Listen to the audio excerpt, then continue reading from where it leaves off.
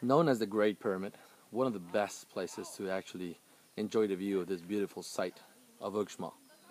I highly recommend this place because it gives you an excellent overview of what the whole entirely archaeological site looks like.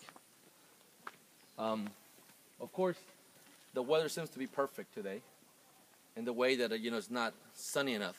Unfortunately, humidity is reaching up to the 90s, and you can feel it definitely right in front of on my face. You can actually see it.